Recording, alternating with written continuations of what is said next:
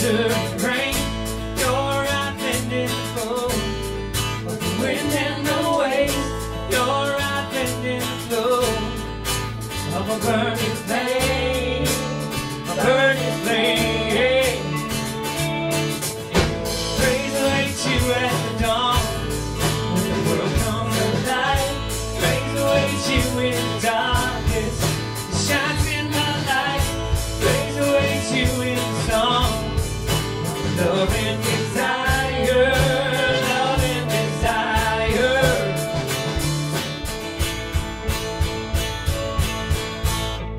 Well, here comes the King, all bow down. Lift all your voices unto the Lamb. He is the King, all bow down, all bow down.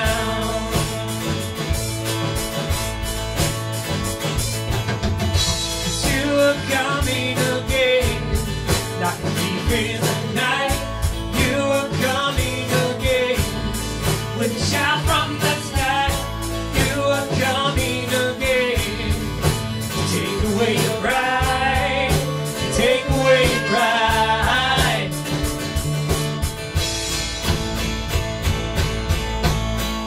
Well, here comes the King, I'll bow down. Lift up your voices unto the Lamb. He is the King. I'll bow down. I'll bow down. Yeah, you are the King.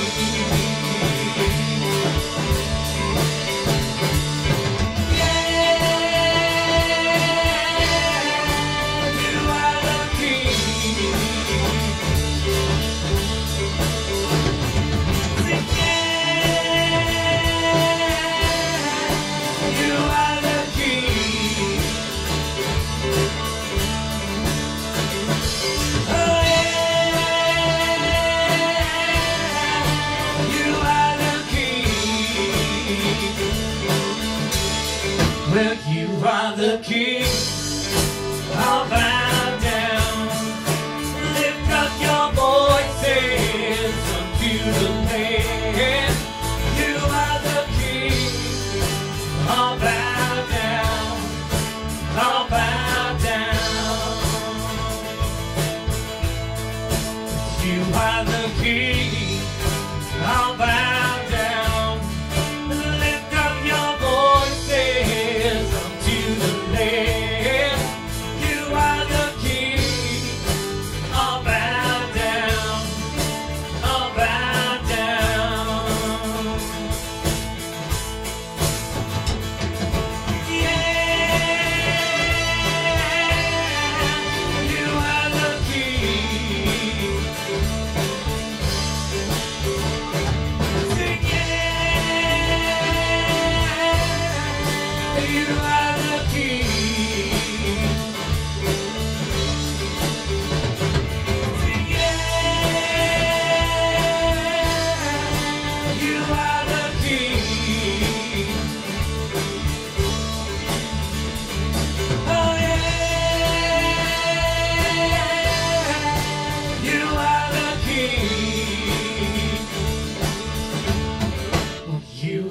the King.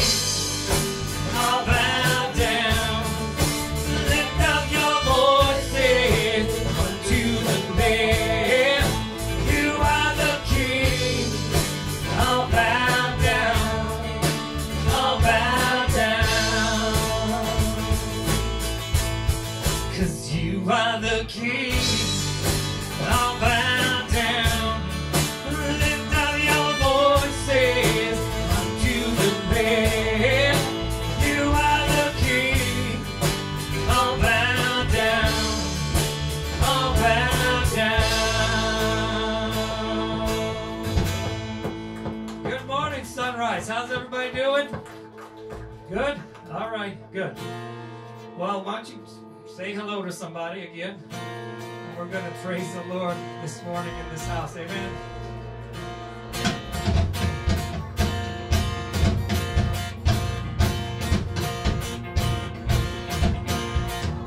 Wandering into the night, wanting a place to hide. This weary soul goes back home. So I try with all my might, but I just can't win this fight. I'm slowly drifting, a vagabond. And just when I ran out of road, I met a man I didn't know, and he told me that I was not alone. You picked me up, you turned me around, you placed my feet on solid ground. Well, I thank the Master, I thank the Savior, because you healed my heart, you changed my name, forever free. I'm not the same. I thank the Master, I thank the Savior, I thank God. Lord God, we thank you for this place. I cannot deny what I see.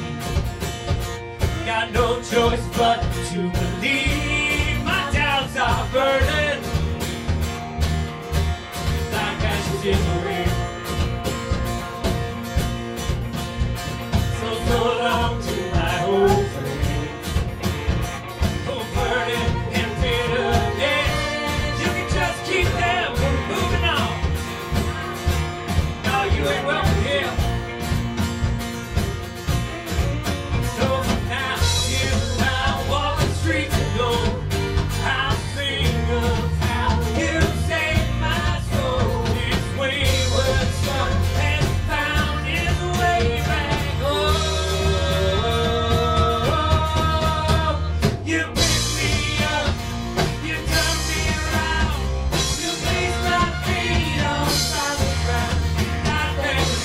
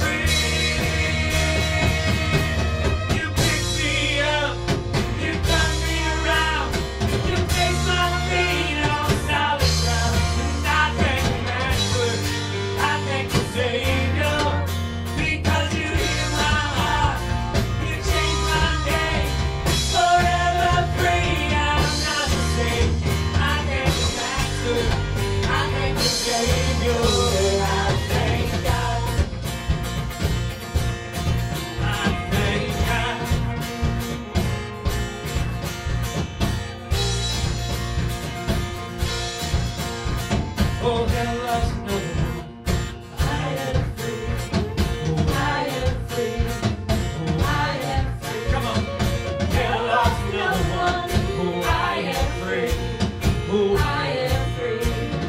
Oh, I am free. Yeah. Hell lost another one. I am free. Oh, I am free. Yes, I am free. Oh, hell lost another one. Oh, I am free. Oh, I am free. Yes, I am free. Oh, hell lost another one. I am free. Oh, I am free. You picked me up. You turned me around. You placed my feet on solid ground. And I thank the Master. And I thank the Savior. Come on. Because you healed my heart. Oh, you changed my name. Forever free. I'm not the same. I thank the Master. I thank the Savior. I thank God. Oh, I thank God. Oh, I thank God.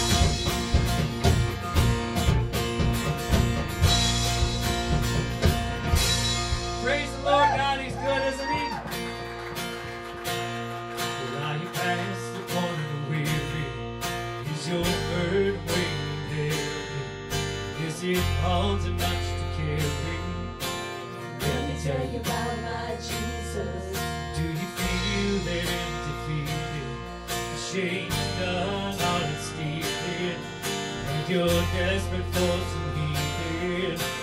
Let me tell you about my Jesus. He Makes a way where there ain't no way. Rises up from an empty grave. Ain't no sinner that He can't save. Let me tell you about my Jesus. His love is strong and His grace is free. The good news is that I know that He can do for you what He's done for me. Let me tell you about my Jesus. Let my Jesus change your life. Hallelujah. Hallelujah. Hallelujah. Amen.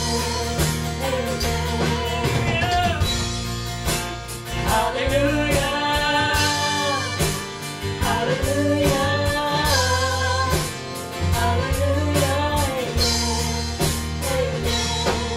Who can wipe away the tears, broken dreams and wasted years, till that massive disappear? Oh, let me tell you about my Jesus and all the wrong turns that you were going on to if you could.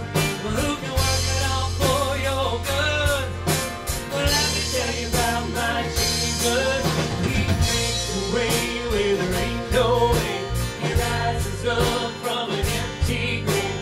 There ain't no sinner that He can't save. Let me tell you about my Jesus. And His love is strong and His grace is free.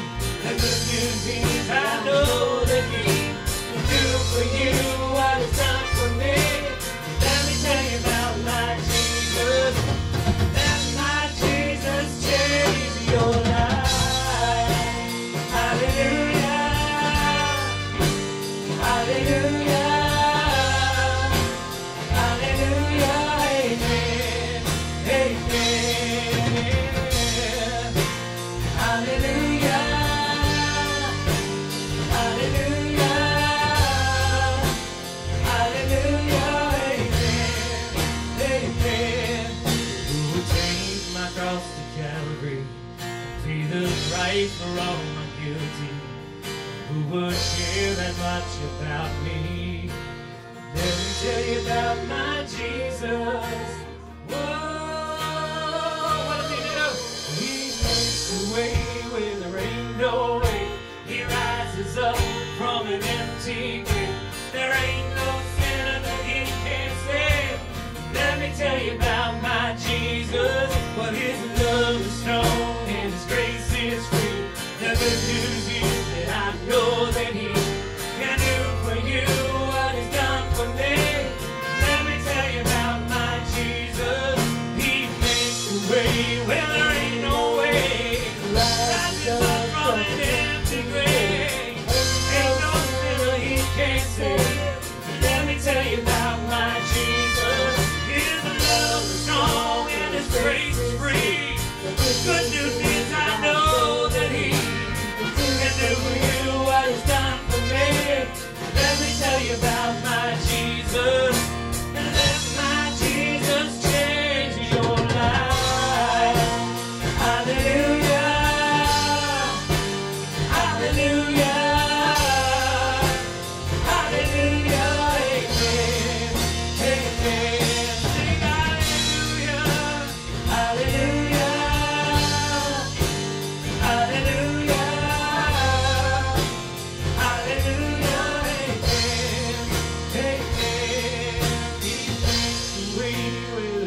no way. Rises up from an empty grave. Ain't no sinner that he can't save. Let me tell you about my Jesus. His love is strong and his grace is free. Good news is that I know that he can do for you what he's done for me. Let me tell you about my Jesus. Let my Jesus change your life. Hallelujah. Hallelujah. Hallelujah. Amen. Amen. Do it again. Hallelujah. Hallelujah. Hallelujah. Amen. Amen. Lord Jesus, we thank you for your goodness and your grace. We thank you for being strong and mighty to save. Lord God, truly there is no sinner that you can't save. Lord God, we look to you this morning. You are our hope. You are our victory over death, hell, and the grave. We look to you and we love you this morning. Have your perfect way in this place, we pray in Jesus' name.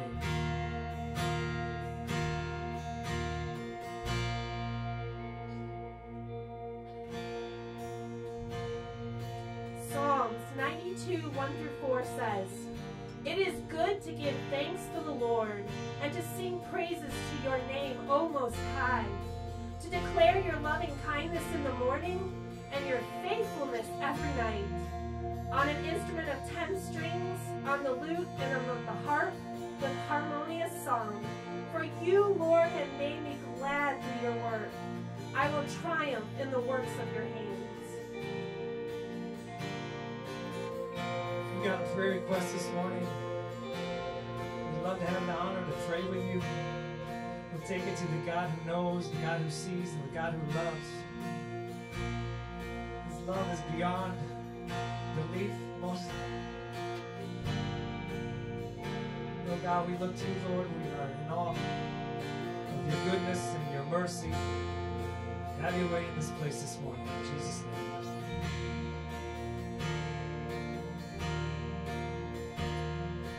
He is jealous for me.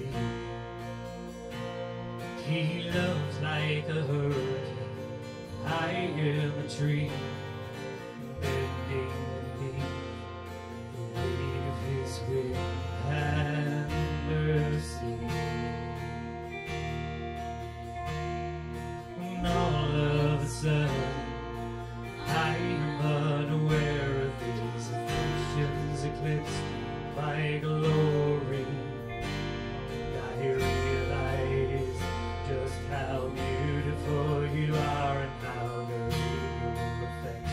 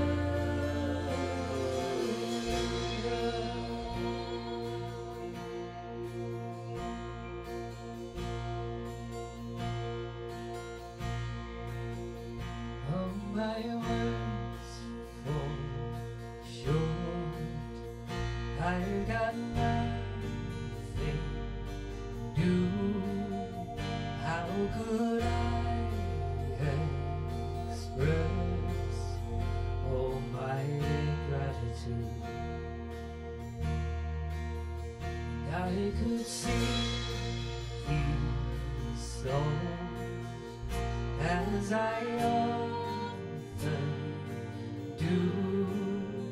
Every song must end, and you never do. So I throw up my hands, praise you again and again. 'Cause all that I have is a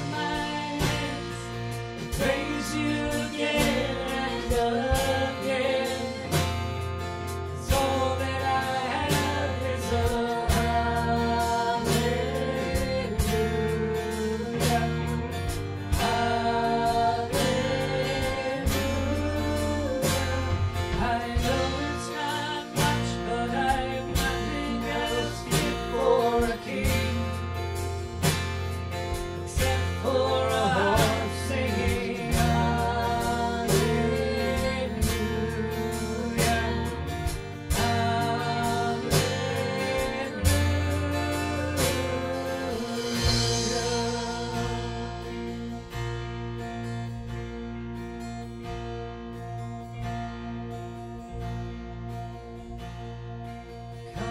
my soul, don't you get shy on me, lift up your song, 'cause you got a lion inside of those lungs. Get up and praise the Lord. Oh, come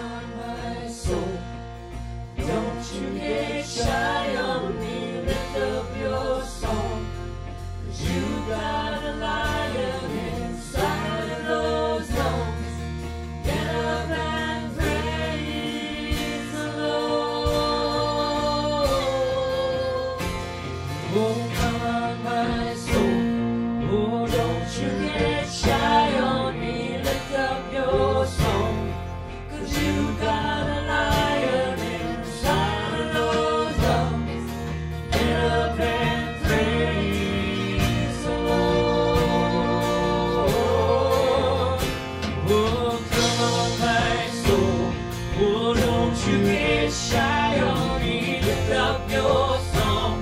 'Cause you got a lion inside of those lungs. Get up and praise the Lord. I want to hear you roar. Oh, come on, my soul. Oh, don't you get shy on me. Lift up your song. 'Cause you got a lion inside of those lungs. Get up and praise the Lord. Praise the Lord.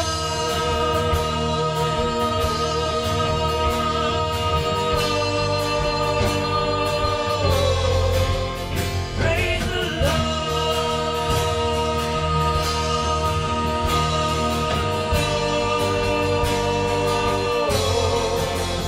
Praise the Lord.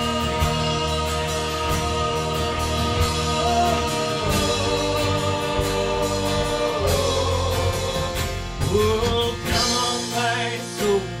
Oh, don't you get shy on me. Lift up your song. 'Cause you got a lion inside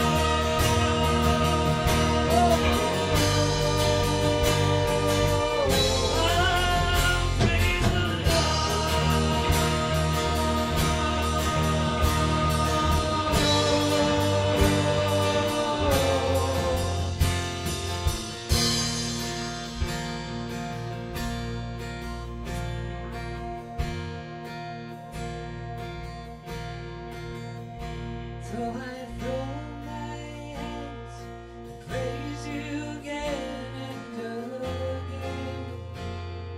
'Cause all that I have is a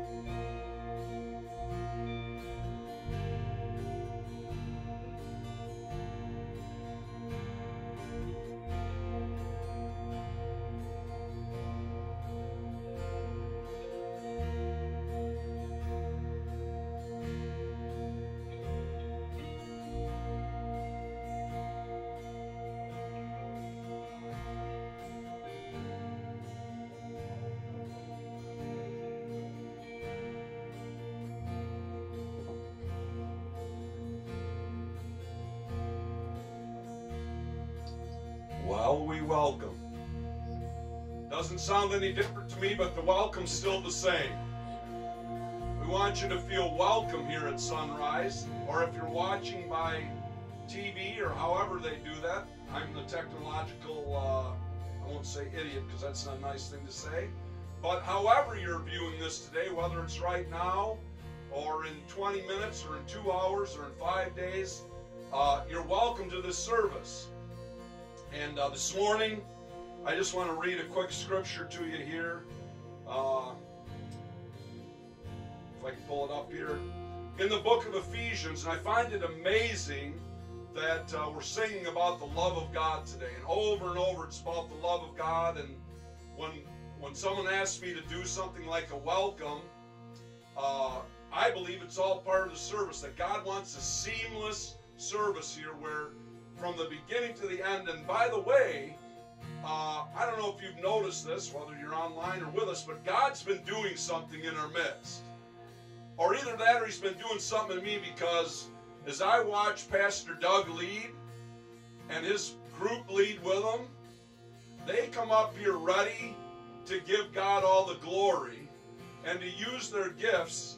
And that's just not, that's this part of the service. Then we're going to have a welcome. Then we're going to have a sermon. Then we're going to have an altar call, whatever it is.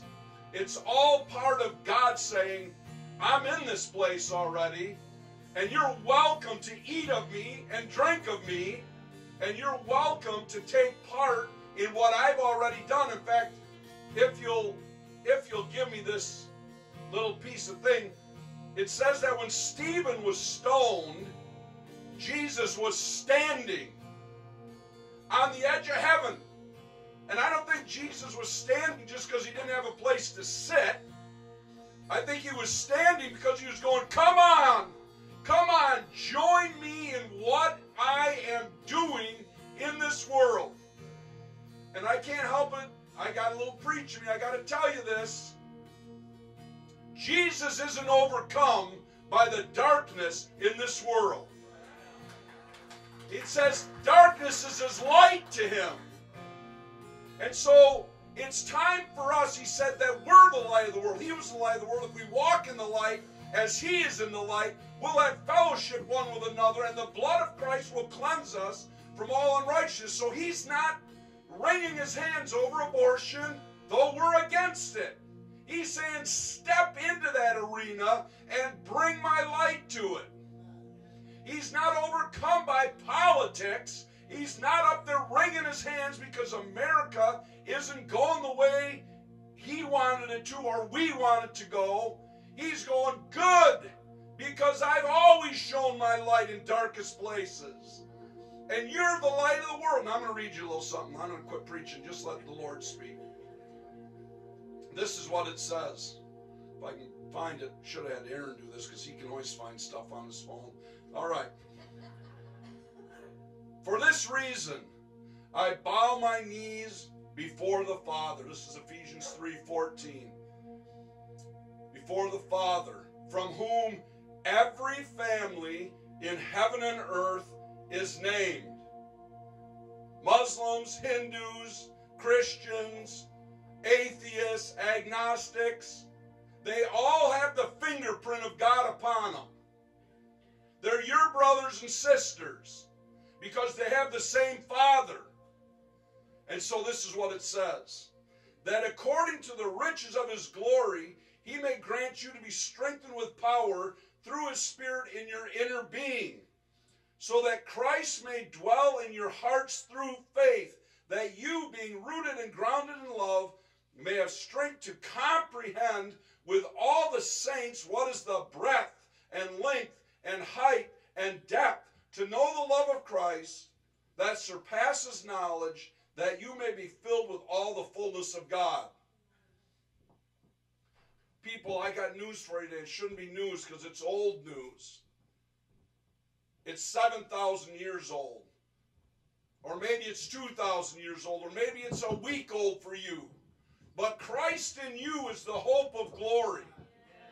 And not just for you. The glory of God is that all men might know that he is number one in your life and in theirs. And he loves them way wider, deeper, longer, stronger than you can imagine. That's what this service is about this morning. That's what should flow from beginning to end. That Christ is in our midst. And that Christ is the hope of glory. And so welcome to SonRise. And if it's okay for me to say, get loose in what part God has called you to play. You're not supposed to sit back. You're not supposed to sit down. You're not supposed to shut up. You're supposed to rise up, speak up, and be counted for the kingdom of God. And God's been making a way for you. Some of you for 60 years. Some of you for 64 years. But God is not done, and God's not worried. That's what this service is about. That's what this church is in existence for. So let's have a prayer.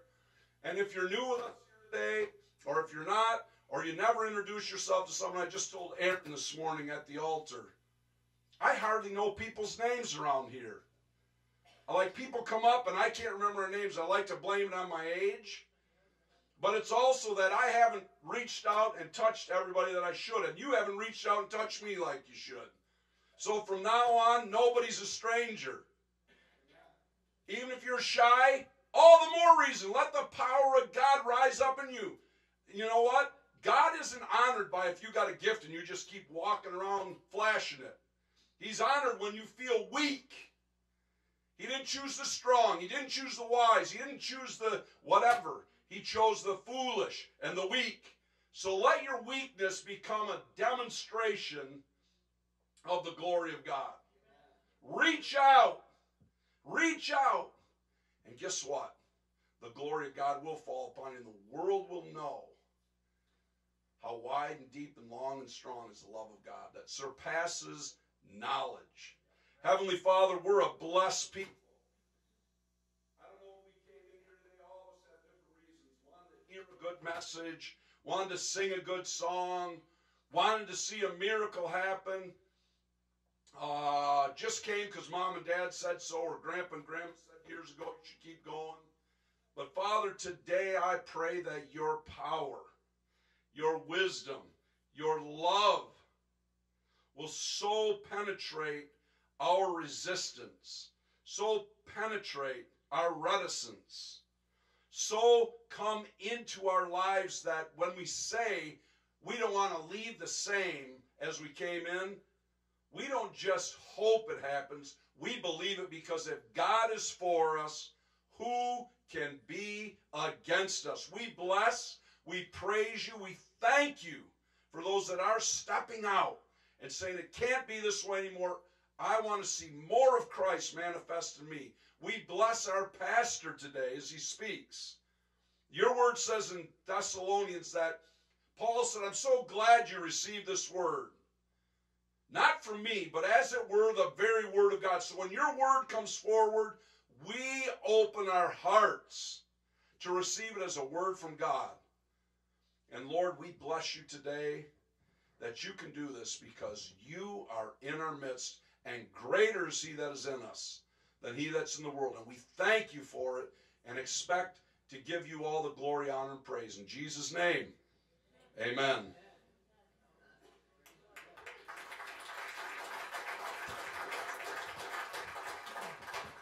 Thank you, Pastor Dan. Just tying in briefly here, when you were talking about just essentially going back to creation when Jesus was slain before the foundation of the world. I was reading, in case you don't know that I like to read a lot, I am a super nerd, and between reading and YouTube, I should have like a PhD or two by now, but apparently it doesn't count. So, but actually this book is for a class I'm taking on the Holy Spirit. And interestingly, it said something in there about justification. And, you know, I've heard so many different definitions for justification, including being made right with God and all this. But the author said something to the effect that justification is basically getting rid of the guilt or punishment for sin. And I was reflecting with the Holy Spirit on that and started thinking about self-justification and how often we try to explain away things that we do to take away that feeling of guilt or consequence for our disobedience. And as I was thinking about that, obviously I can't be preaching because it's not I already have what I think God's going to have me preach in a couple weeks when I'm up next. So I felt like the Lord was showing it to giving. And so this isn't targeted to anybody, but just what the Lord and I were talking about. So feel free to take this if you feel like this applies to you. Otherwise, you can ponder on it, put it on the back burner, whatever you need to do. But how often it is easy to justify not responding to the leading of the Holy Spirit with giving, because there's plenty of justifications for not doing it. Plenty of justifications. I'm sure right now in 2023, if you're listening to this in the future, in 2023 you can look at in the history books and they'll talk about how bad things were. And one of my mentors always said, I never want to hear a pastor say, in this economy. Because when it comes to faith in God, it doesn't really matter. And so I'm not saying that the facts aren't real. I'm just saying that God is greater. And that faith isn't based on what your circumstances look like. It's based on what God's decreeing. It's what the reality of the Holy Spirit is. And so this morning, again, I'm not trying to speak to you in the sense that I got people's names on my mind. I'm just speaking to what God and I were talking about, and I'm just feeling like I should share it with you. And so if you feel like you need to justify not responding to the Holy Spirit, I just want to encourage you that Jesus did pay that price thousands of years ago. But ultimately that plan was set in motion thousands of years before that he was already justifying you. You don't need to explain away what you're doing. God's just inviting us into faithful obedience.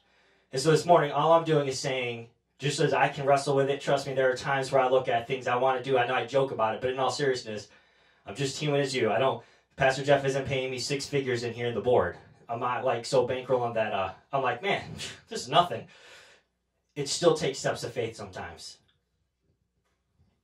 And I'm just inviting you to be the same faith steps that we're just trying to follow as pastors and board members also. And so with that, if you feel like giving, there's 3 ways. Again, it's not about justifying yourself. God's already justified you. It's just an invitation to trust him.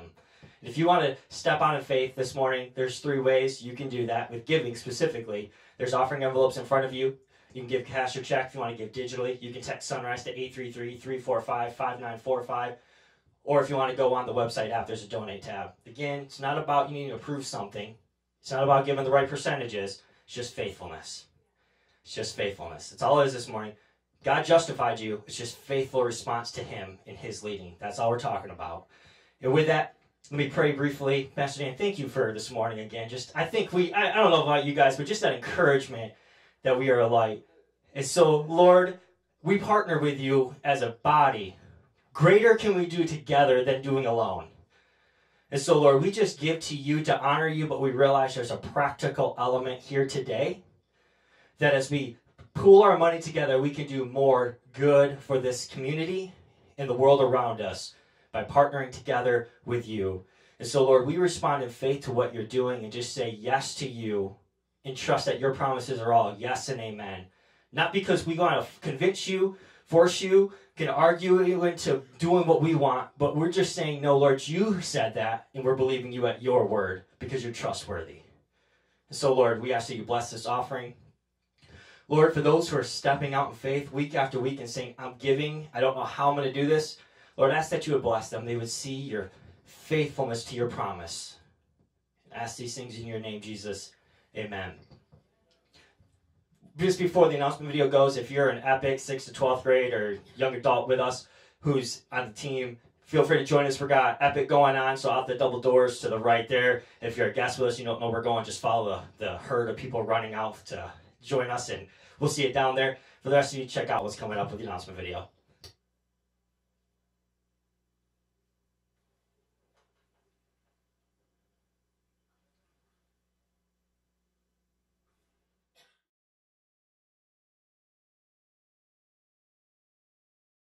Good morning, everyone. It's Michelle. It's that time again. Time for Crafting for Community. First Thursday of the month from 7 o'clock till 9 o'clock. We get together and we visit while we make a craft.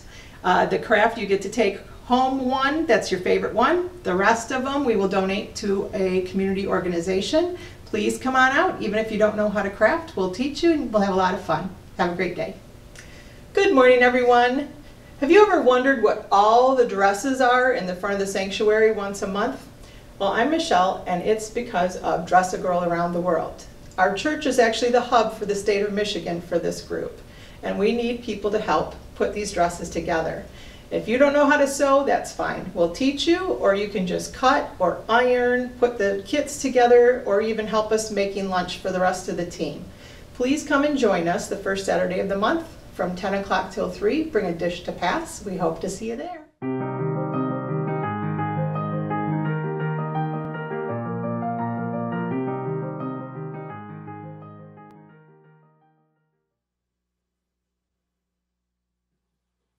All right.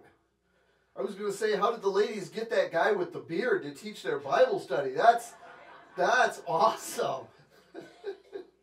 Praise the Lord. How many of you have ever wanted something really fancy, really fast, really cool in your life? Whether you ever got it or not. How many of you ever wanted something like that? Luke, what'd you want? And ask which one? DB5. That's the classic. Okay, not the fastest, but the classic. All right, so if you had an Aston Martin, what would you do with it? Just drive it. Get tickets. Have a good time. All right, all right. It would be really cool to drive around and show off your friends and just the enjoyment of the car. Some of those upper-end Aston Martins, though, are of the sort that, would it be a little hard to ever uncork it the way it was meant to be uncorked?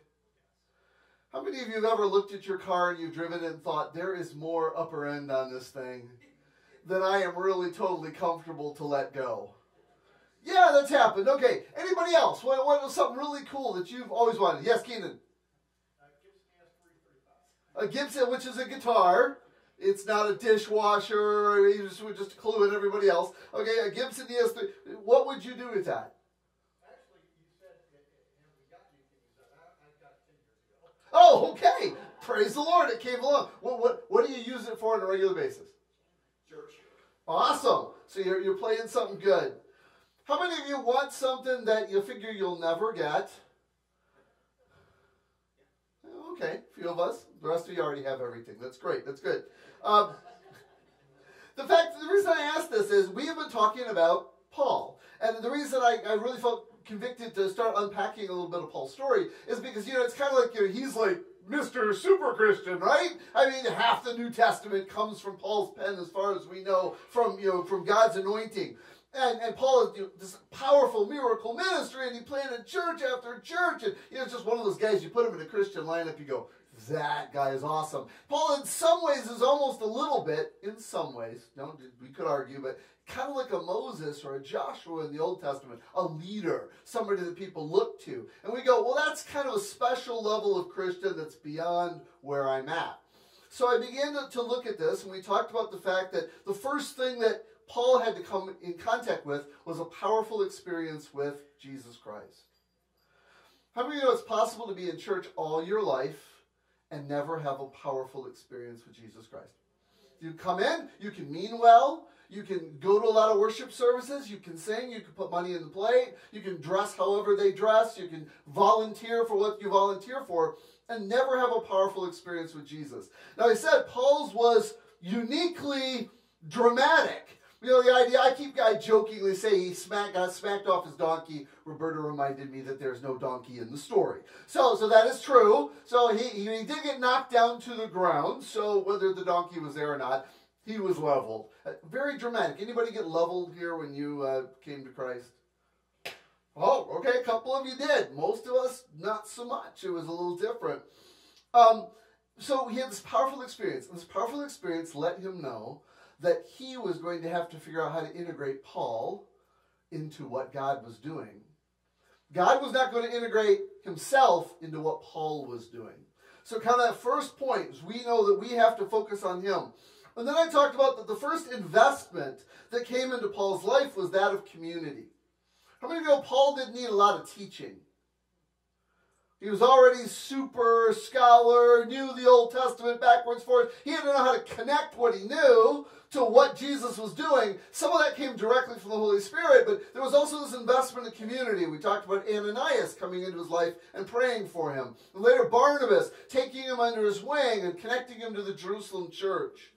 And my point was, you and I need community. If we're going to make this happen, you cannot do it alone.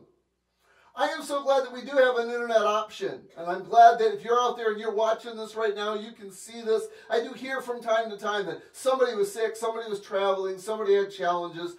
We've had people that come to this church after they've watched it for a while. And it's kind of nice to be able to say to somebody if we're out and about and they say, well, what's your church like? I can say, go to the website, watch the service. See what it sounds like. See what you notice. You know, it's kind of a good introduction. It's great. But how many of you know the internet doesn't bring you community? It really doesn't. You can chat, you can laugh, you go, but it really doesn't bring you community because it demands nothing of you. When you have to come in here, it demands something of you. Question that just hit me. How many of you have ever come into church and not been in a good mood? I'm not asking why. It might be because of the church. It might be you don't like me. It might be a fight with your spouse, your kids. I don't know. You're never happy. How many of you know that if you walk in looking like this, somebody will ask you questions? Or they'll look at you sideways. So it's almost a minimum demand, right? That you've got to mitigate what's going on in your face.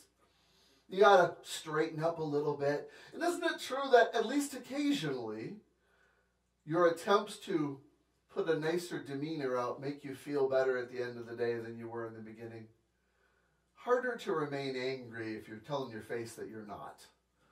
Just a thing.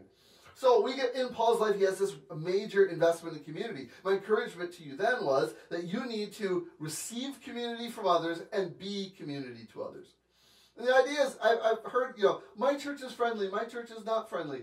How many know friendly goes both ways? If you're sitting there going, I'm not talking to anybody, darn it, and you leave late, you leave early and you come late, don't blame everybody else for not being friendly, because it's you. Sorry, there's no other nice way to say that, I mean, on the other hand, sometimes you have to get up and you have to say, hi, my name is. And that's okay, right? How many of you know that's not so scary?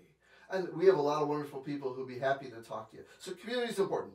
The third week, we talked about the return on investment. How many of you know God always has a way of bringing good things out of his people? Always. And I say, here's Paul, and he's the very guy that Barnabas brings to Antioch to begin to talk to Gentiles. And I said, that's a big head scratcher.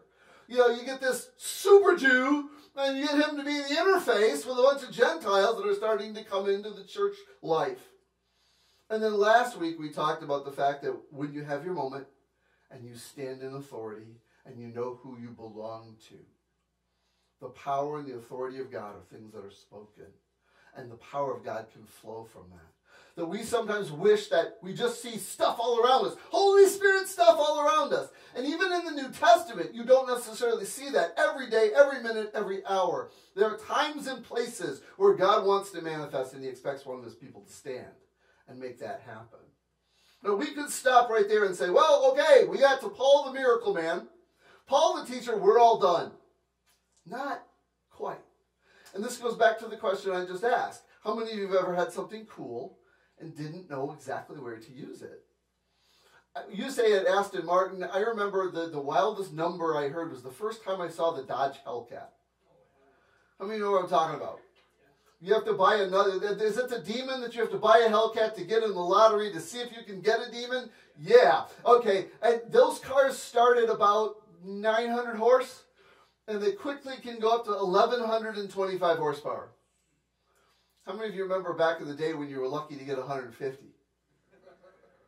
Now, I'm no whiz-bang here, but I'm assuming 1,125 is a bigger number than 150. Where would you drive a car like that? What's that? Straight. Don't turn. But if you think about it a second, it kind of loses its luster. I have a car that can do 200 miles an hour. I'm doing 25 on the way to the library. Where's my moment? Where's my place? And so the reason I bring that up is, God puts these gifts, puts this amazing power into our lives. He makes it available. And honestly, we mostly don't know where to use it, do we? We don't. Yeah. When it comes to stuff, yes, we tend to like nice, pretty fast things because we want people looking at us. We don't care if we're driving 25 in a 200-mile-an-hour car because we want people to go, ooh. That's true. But how many know God expects his power, his glory, his ability to be used? And we already said last week, there's a time for that. So how do you know when? How do you know those turning points in your life when you're supposed to use what God has sowed into you in a way you hadn't thought about before? Go to Acts chapter 13, and we're going to go to verse 38.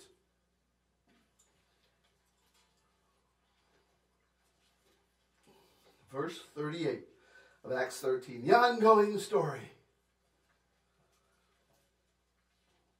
Therefore, let it be known to you, brethren, that through this man is preached to you the forgiveness of sins, and by him everyone who believes is justified from all things which you could not be justified by the law of Moses. Beware, therefore, lest what has been spoken in the prophets come upon you.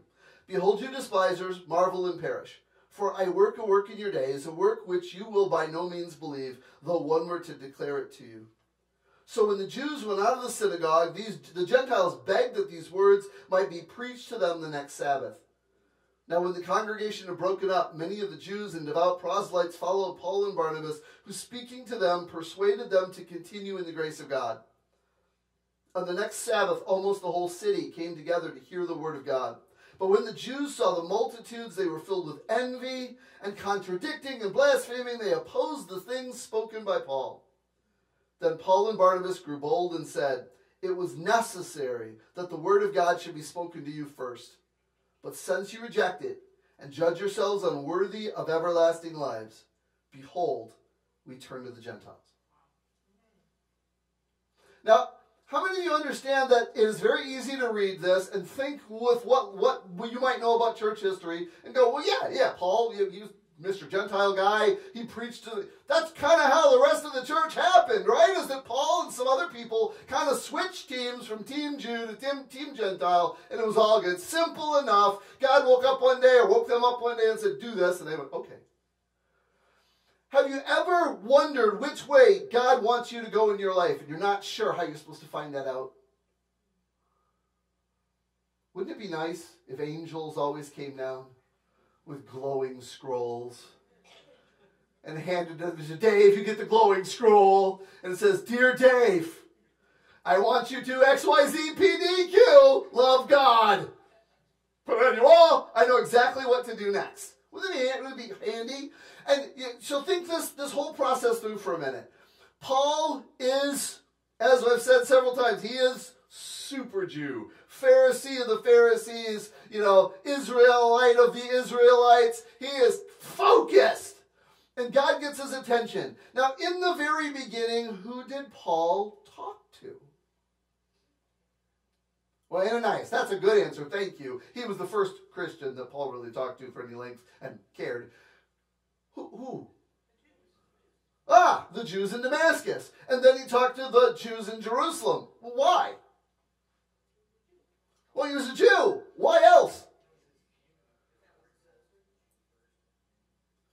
Okay, to the Jew first. I don't think they even got to the Gentile part. It was in there, but I don't think they'd even got that far yet. How many of you know he went to the people that he knew and the culture that he knew? And so Jesus was not like this new religion to Paul. Jesus was finally the one he understood to be the Messiah that the Old Testament scriptures had been talking about all along. So he goes to the Jews. Now, there was this moment where God was beginning to expose him to that Gentiles part when he gets called into Antioch by Barnabas, and he has to start being that bridge, that teacher, that connector, trying to see how do we get these Gentiles to get along with these Jews, and all of us follow Jesus Christ. He had exposure, but at this point, Paul is still largely focused on what he's always been focused on. I'm going to teach Jews. It's just, I'm not teaching them Pharisaical law anymore. Now I'm teaching them about Jesus Christ. Same crowd, same group. The first missions trip, they're sent, they're empowered, they're given authority. They go out to Cyprus, which last week we talked about. Cyprus was where Barnabas came from. So they're in Barnabas. Barnabas is a homeboy there. It's all good. The government has asked for their participation, wants to know what they're teaching. God has opened a door there, but they're still mostly talking to Jews. They land in the synagogue every time. Now, this story is interesting as we hit verse 38. They're now in another Antioch, now back in Syria, but now Antioch of Pisidia, that's in what today would be modern Turkey. And they decide that they're going to teach again. But Paul says this beginning phrase. You always have to know, where do you want to start a passage and where do you want to end it? The reason I start in 38 and 39 is, listen again. Therefore, let it be known to you, brethren, that through this man is preached to you the forgiveness of sins. How many of you know that really didn't rock the Jewish people that so far? That was okay. God had been forgiving sins for a long time. Remember the whole sacrificial system? And even though that didn't necessarily easily exist for every Jew anymore, if you were a Jew and you lived in Turkey, you lived in Antioch of Pisidia, going to Jerusalem to sacrifice in the temple was probably a one-time life pilgrimage shot. So on a day-to-day basis, you were thinking about going to the synagogue, praying, asking for forgiveness. They're not having a problem with forgiveness. But we hit verse 39. There's always another side of the story for Paul. And by him, everyone who believes is justified from all things, here's the tough phrase, from which you could not be justified by the law of Moses. I thought the law of Moses was everything. For a Jew, the law of Moses was the boundaries of the world. It was faith as it existed. It was what God had decided. And Paul is saying, well, when it comes to forgiveness, it's just not enough.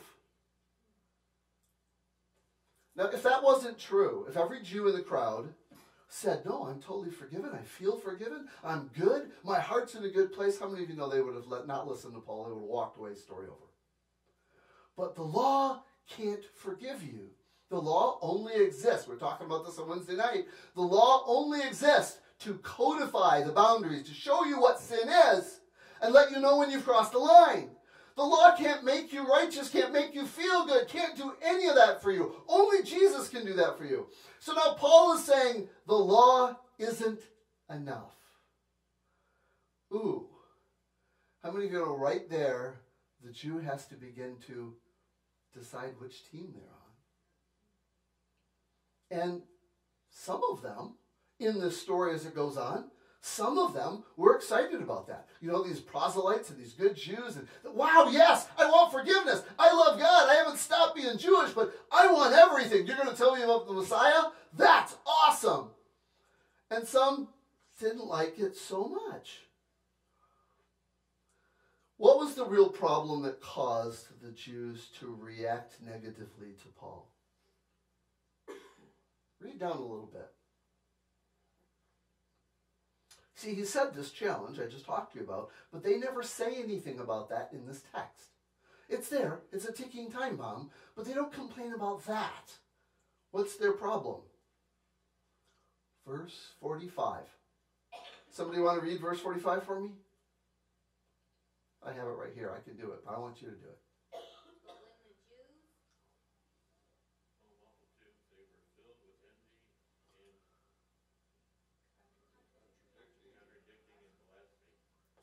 They were filled with jealousy, envy. So what happens? Paul comes, Barnabas comes, they decide to have this meeting, and a lot more people show up than usually show up at synagogue.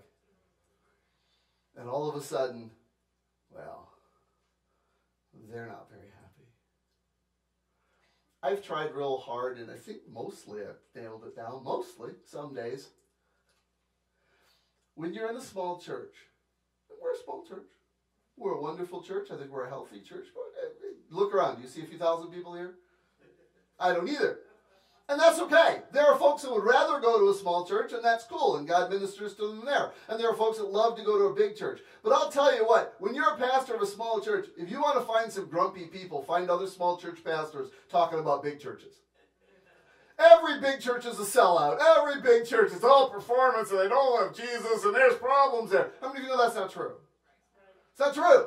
God can do things that scale, that fit some people wonderfully, and the message goes forward. God can do some things that's small and fit people and weld them together in wonderful ways. And you're where God sent you.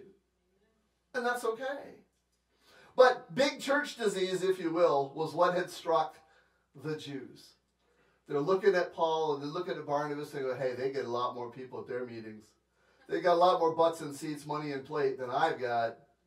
I don't like this. And it's that level of jealousy that causes them to resist. Now, what would you do if you're Paul? We know what he did. Well, what would you do? Exactly what he did. Shake the dust off your feet.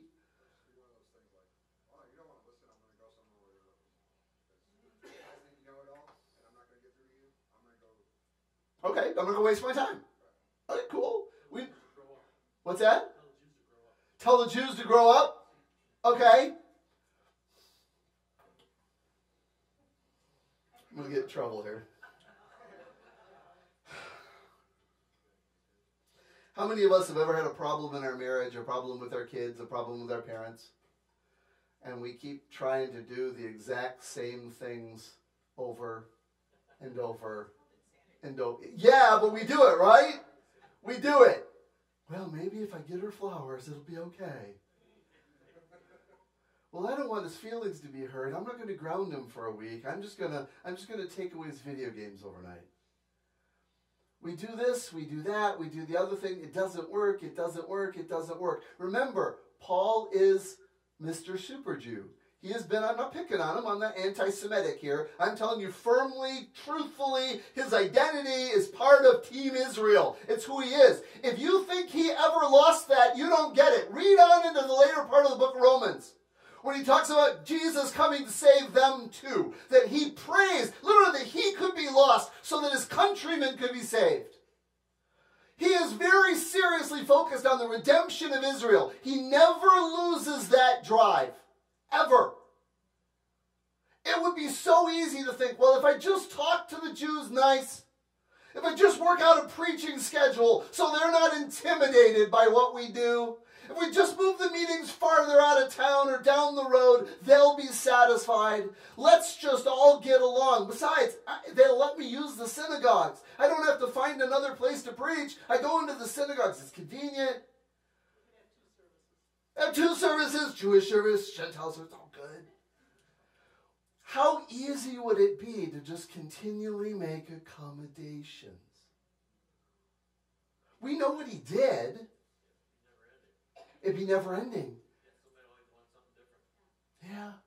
Have you noticed that though in our world accommodations have always been a big thing? Yeah.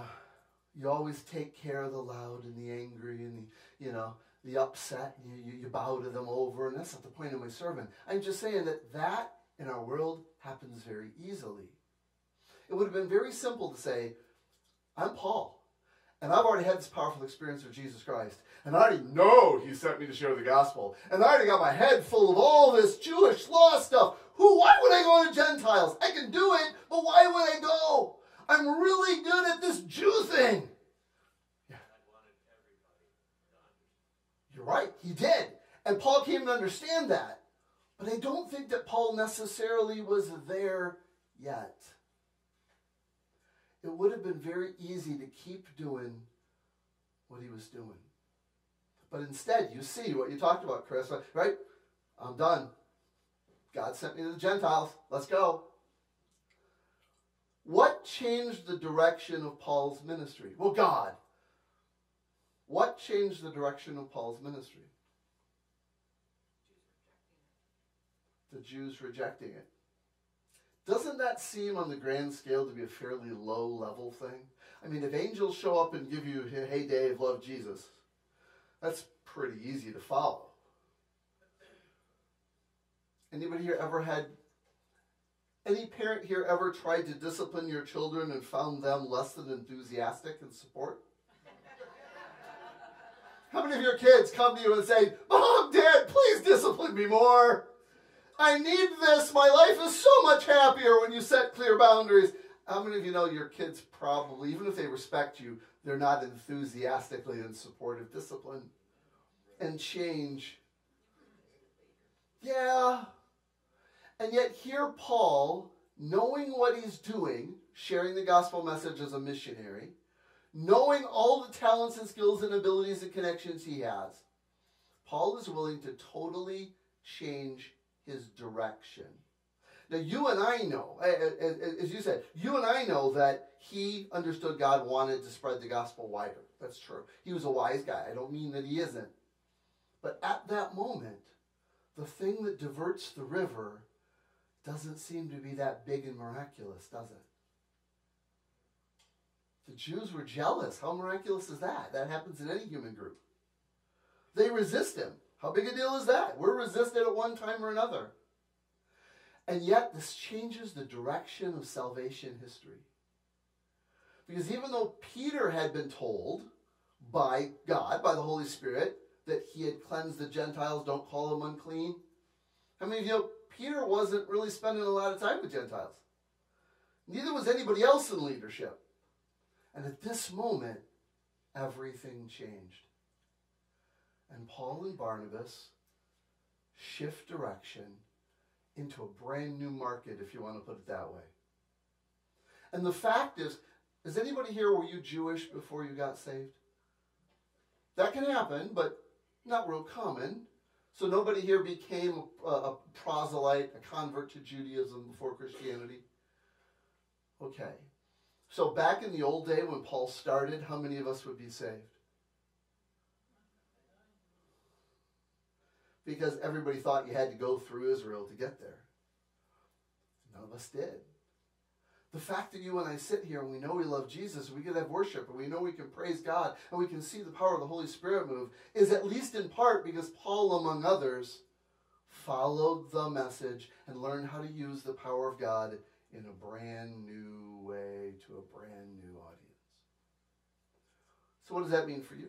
Because that's where we're always going. It's great to understand history. It's great to know what happened. What does that mean to you? Folks, I think what happens is we can go through life far too long doing the things we've always done. Can't we? How many of you know certain things really well? You can keep the house running. Is there any shame in that? Is there any sin in that? No, it's a good thing to do. How many of you know some job, some trade, something that you do to make money and pay bills? You're scaring me because only about a third of you are raising your hand. So the rest of you, I don't know what you're up to. But however that works, you're all independently wealthy. That's good stuff. So I'm going to assume that, whether you know it or whether you're just guessing, you're trying to do something, right, to make this happen. And that's a good thing.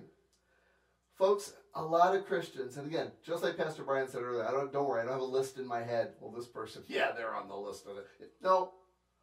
Do you realize that most Christians spend most of their life waiting for angels to split the skies and tell them what to do? I'm just going to love God, go to work, take care of my kids, try to keep them getting thrown out of my own house. I'm going to do it day after day after day after day. It's the normal life of men. I love God. I don't doubt that. But I'm just not sure what to do next. What I'm telling you is, in this case, even one of the greatest men in the New Testament radically shifted his sense of call because one day in Antioch of Pisidia, some jealous Jews said no. And everything that followed. They'd already been in prayer, right? They didn't have to go to the mountain to pray for 40 days and fast and find out their direction. Neither do you. Not saying don't pray, please pray. Not saying don't fast, please fast. But how many of you know God wants to speak to you right where you are? What generally tends to happen is we get resistance or we get an opportunity and we shrug it off, don't we? Not trying to make you feel guilty. Been there, done that. If we listened, what would be different?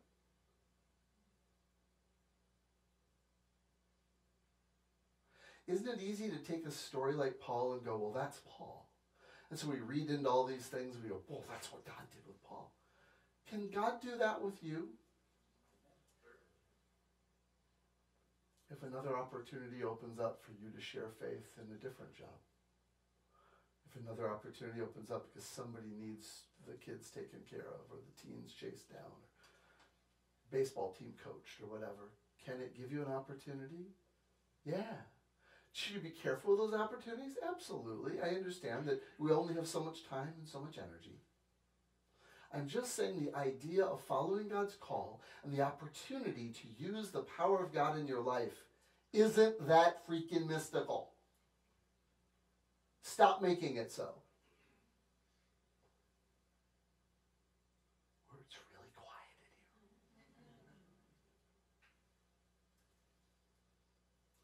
You know, one of the things, and again, I'm not putting this on everybody, and this may not be you. So don't get offended. If you're offended, then go, ouch, and learn. You know why it's so easy to sit where we are and not move? We don't have to be responsible. What happens if I go to the Gentiles and I'm wrong? What happens if God really didn't love them? What happens if I really got the scripture wrong? I could be wasting my time and my talent. I could get killed over this. I don't know. How many of us have ever felt the tug and thought, but what if? Yeah. Take the responsibility. Take the responsibility. We live in a culture that really doesn't like responsibility. They don't want to commit to marriage. They don't want to have kids. They don't want to do this. They want free and independent income given to them because they have a pulse. Free healthcare, free college, free this, free that, because they don't want to take responsibility for anything. How many of you know God did not design the world that way? He did not design you that way. So all I'm saying is when it comes to the spiritual directions of your life, start trusting that God can not only do big things, can not only have big revelations in moments of prayer, can not only have big things jump out of the scripture and you, oh, that's me. Look for those, love those. Those are the easy, that's a low-hanging fruit, man, when God comes along and gives it that obviously. But begin to understand that God can push and nudge in directions that you're not always paying attention to. And that maybe listening to those matters. Will you bow your heads with me this morning? Lord Jesus, none of us are Paul, but I'm going to believe that the majority of us in here have made a commitment to follow you. Maybe not everyone. And Lord Jesus, if there's somebody in this room that has not done that, then Lord, we've just given them a bit of a break. This isn't such a mystical faith that we have to wonder forever what God might be doing and never be sure and never have any clarity in life. No. You have a way of moving your people in the direction that you need and want them to go. And Lord, if they'll trust you today, if they'll say, I want to know Jesus Christ as my Lord and Savior, then you can begin to walk them along in a way that helps them make the right decisions at the right time. If you're here this morning and you don't know Jesus as your Savior, it's simple as saying, Jesus, would you come into my heart? I've been trying to run this thing myself, trying to make all my own decisions, trying to make myself feel good about who I am and where I'm going. But yeah, Lord, there's some doubts and some brokenness, and I'm not getting it right all the time. But I believe, maybe just because that guy up there is telling me, or maybe because I've read it before, that you came down to this earth and you lived a life just like us and yet without sin. And you went to a cross and died for me so that my flaws, my brokenness, my mistakes can be forgiven and I can make a new start. I ask you to come in, begin to guide me. Let me learn to listen to you. If you start there, will you have a tremendous physical or emotional feeling in your life? Maybe. Some people do. But it's a decision. I want to walk forward from here, and I'm not assuming I'm in charge anymore. I'm assuming God's in charge. Now, I don't exactly know how that's going to work out from a day-to-day basis, but He's just told me that God can use small effects, things that I'm not always, thinking are even there, and He can begin to influence me in one direction or another. Okay, I can live with that. God, help me to see it. Answer me, please, when I ask you a question. Let me step out in faith. Great start. But how many of you say, I've been wondering where God wants me to use that gift, that talent, that ability?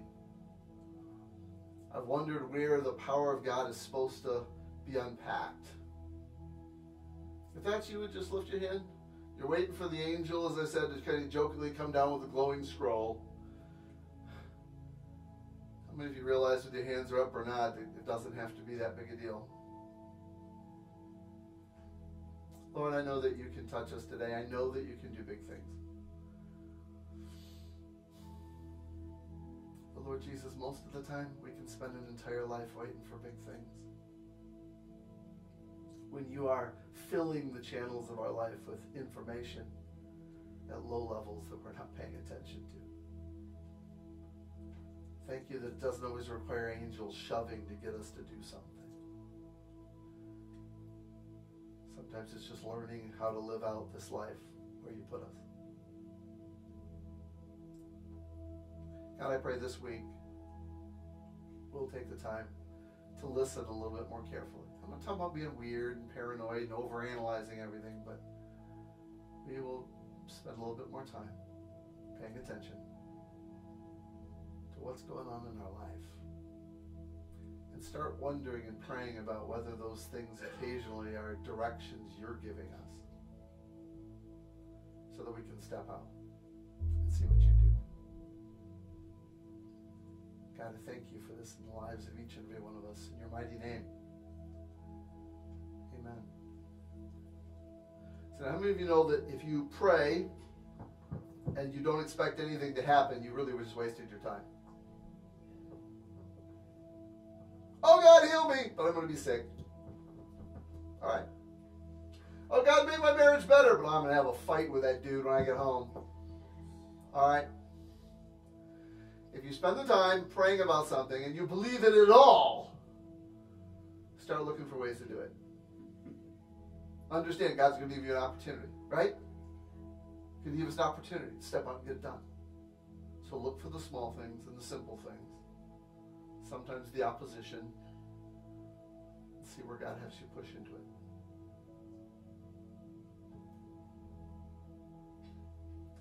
I'm going to ask Pastor Doug, right? You can come to the altar, you stay in your seat, whatever you want to do. Maybe just a thought moment. Because it might be that you already could go, oh, that's what that's about. Some event in your life, right? And I could talk all day and it wouldn't make it any better for you. But the Holy Spirit can show you, this is the thing you need to pay attention to right now. It's where you start. So if they can play for us and lead us in some worship, we'll take some time to do that. After that, yeah, we have a business meeting. We'll take a few minutes, let you grab a coffee or whatever. Anybody can stay. Only members can vote. If you don't know who you are, you're probably not a member. It's the way that works. We'll help you with that. We want to communicate to you as best we can. Pastor Ben.